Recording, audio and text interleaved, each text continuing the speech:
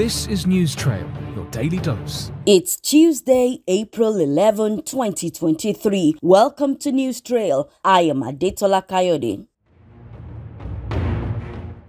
President Muhammadu Buhari is set to visit Saudi Arabia on official visit from Tuesday, April 11 to 19. This would be his last trip to the kingdom as Nigerian president. Presidential spokesperson Garba Shehu says the president during the visit will perform Umrah, the lesser pilgrimage, and will be accompanied by his aides.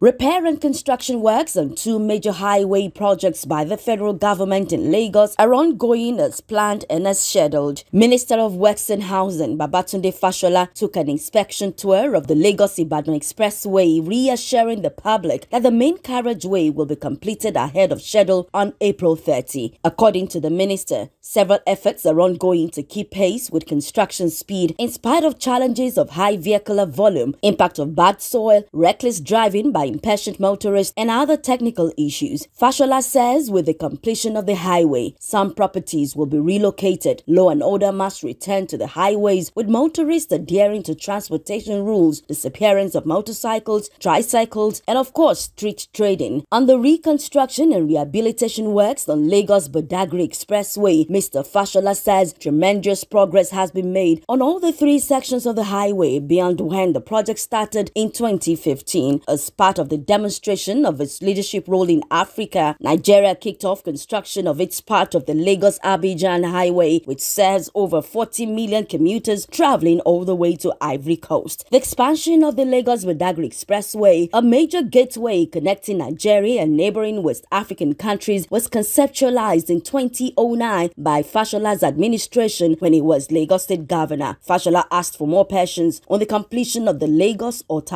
Expressway, promising to give updates soon on the proposed GLO tax credit for the Lagos-Ota Idiroko project. The minister was accompanied by the special advisor to the governor on works and infrastructure, Aramide Adeyoye, Commissioner for Transportation, Frederick Oladende, and federal commissioners and engineers with the Federal Ministry of Works.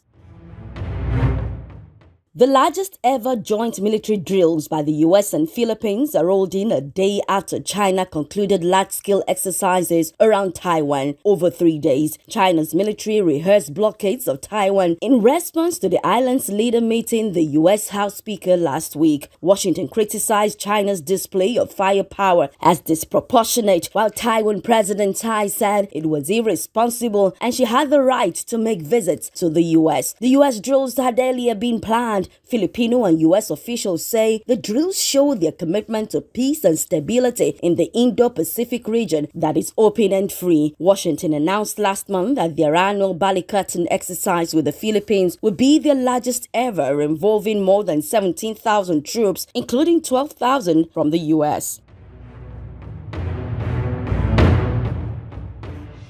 And that's all News Trail for today. Many thanks for connecting. Please do not forget to like, comment, share, and subscribe to our YouTube channel, News Trail. And always remember that when everyone around you is doing something wrong, ensure you're doing the right thing. Be a good Nigerian and have a pleasant day.